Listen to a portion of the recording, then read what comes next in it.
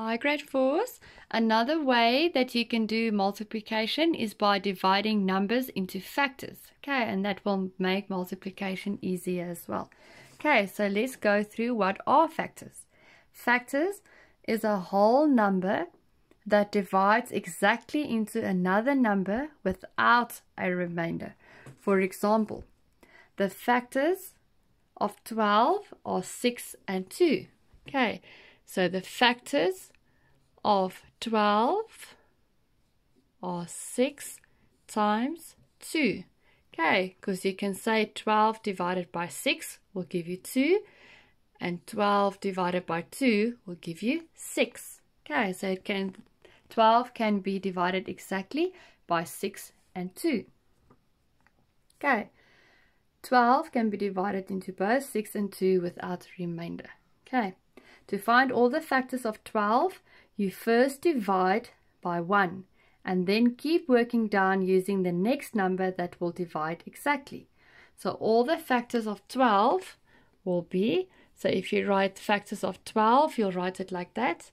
Okay, you can say 12 divided by 1 is 12. Okay, so 1 will be a factor of 12. 2, because 12 divided by 2 will give you 6. 3, because 12 divided by 3 will give you 4. 4, because 12 divided by 4 will give you 3. 5, no, because you can't say 12 divided by 5. 12 divided by 5 will be 2 remainder 2. And a factor cannot have a remainder.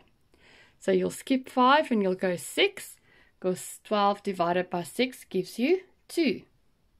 7, 8, 9, 10, 11 will not be factors of 12 because it will give you a remainder.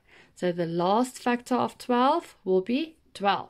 Okay, so all the factors of 12 is 1, 2, 3, 4, 6, and 12.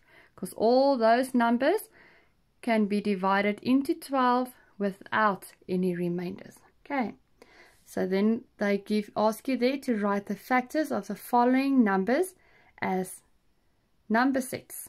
Okay, so they want you to give the factors of 8, the factors of 10, the factors of 15, and the factors of 7. Okay, so if you look at number 8, what numbers can be divided into 8 without a remainder? 1, 2, 4, and 8. Okay, because if you divide 8 with any of those 4 numbers, you will not get a remainder. Okay, for number 10 will be 1, 2, 5, 10. Because 10 divided by 1 is 10, 10 divided by 2 is 5, 10 divided by 5 is 2, and 10 divided by 10 is 1. Okay, see, so they don't give you any remainders.